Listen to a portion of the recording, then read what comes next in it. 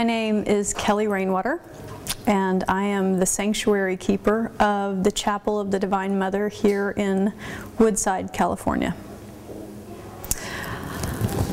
The chapel is a creation that came to me through a conversation with two friends of mine, two very dear friends of mine, back in 2005. First of all, I'd like to say the Divine Mother is, humans, our minds make up concepts. It's a word that we use to describe something that is a force in our lives that is nurturing, holding, accepting, and asking us to constantly be with what is in our lives and not try to change that, and not try to fight against it, not try to make it something we don't want it to be. It's a force. It's a state of consciousness that anyone can tap into, anyone can invite into their lives. For me, I don't see it as a woman sitting in the sky, or necessarily anything in physical form, although she is contained within physical form. She is energy that's within us. She's energy that's without. But mainly she's a state of consciousness and a force, a relationship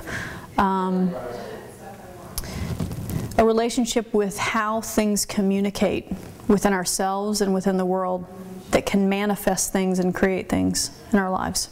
Today's religions, which many of them are actually, as we know, struggling, they've been based on a premise that certain people are the only holders of knowledge. They're the only access to a transcendent, like a divine that we think is in a heaven that's up somewhere else, that's not here in this planet.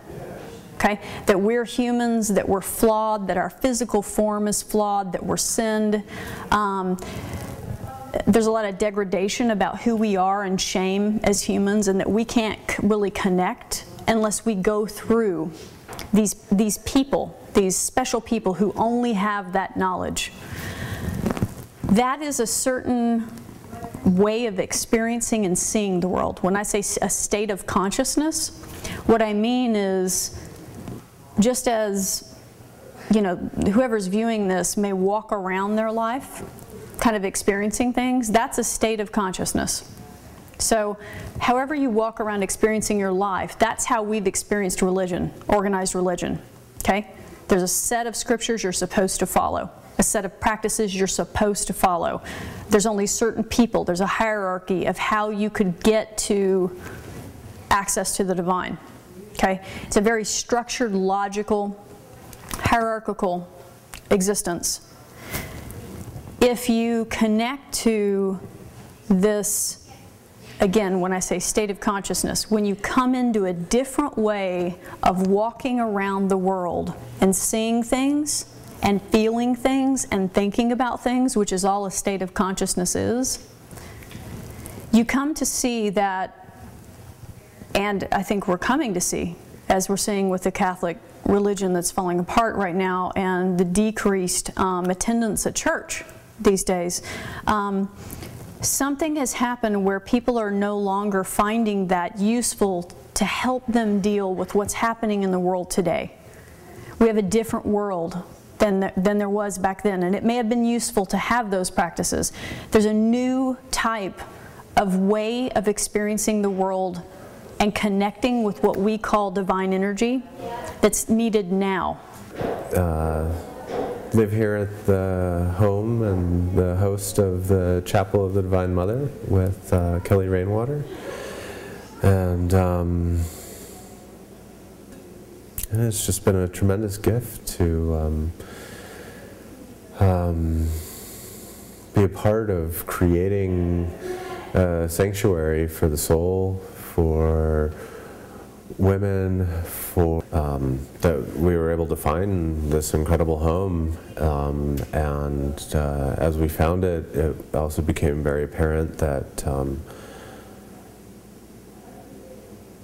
I think the reason we found it was because there's a space for the chapel here, and we had both shared a vision for an outdoor chapel, and I think it really brings in so many different elements, you know, the nature and the wisdom, and I don't know, just the journey into the property even. It's kind of like a journey into, I don't know, into the spiritual heart, into Mother Earth. And yeah, I just feel incredibly blessed to be a part of it. My name is Sara Astarte. My last name is for the goddess Astarte. She is the goddess of love and war. Patriarchy is the social and political system in which there is hierarchy, there is oppression, there is repression of the feminine, and there is repression of a healthy balance between genders, between energies, between people. And a very small elite group of people are favored and are granted power, whereas everyone else has to suffer and be oppressed by that power. That's not what masculinity is. Masculinity is one gender of energy, of way of being, as is femininity. And some people have a belief that there's a spectrum, and some people believe that gender is fluid. So rather than focusing on the different categories, I'd like to just say that we are what we are, and if we'd like to use certain words to define and understand that, we can. Otherwise, we don't have to. But that all forms of life, all ways of being are sacred, that each person has their own relationship with the divine, they have their own conceptualization of that, they have their own way of connecting, they have their own way of practicing, and that's what's important. Lord, make me an instrument of your peace. Where there is hatred, let me sow love. Where there is injury, pardon. Where there is doubt, faith. Where there is despair, hope. Where there is darkness, light. My name is Stephanie Goldstein.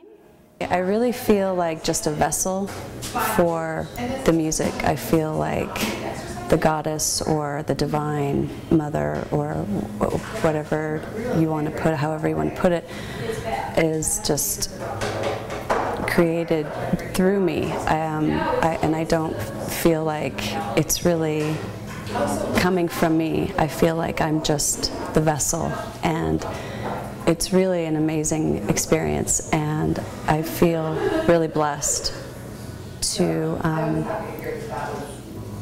be the conduit for it, and it's really a beautiful thing.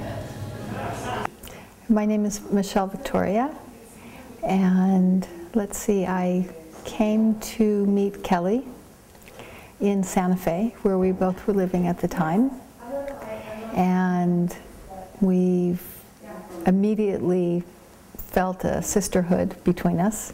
Last period of time, I think really since Kelly mentioned that there was going to be this opportunity to share what my experiences had been, to really sit and think about it. And I thought, okay, that was this sense of the divine.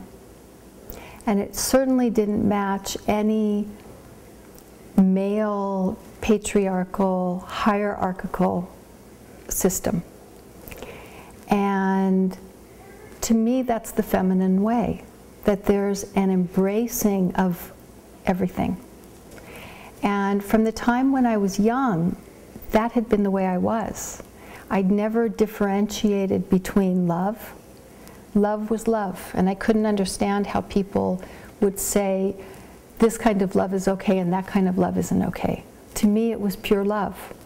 And what form that took, it was just whatever form it was. And so in thinking back, I came to realize that my life in many ways had been guided by this feminine principle, but I didn't have a name to it. I'm learning about the Divine Mother. And tell me what you've learned. I've learned to care for other spirits that are no longer on this earth, but I already knew that with my cat Felix. I really cared about Felix. Did he came to you in dreams? No, but I was hoping. And that just really makes me not only care for Felix, but for everybody else that's died.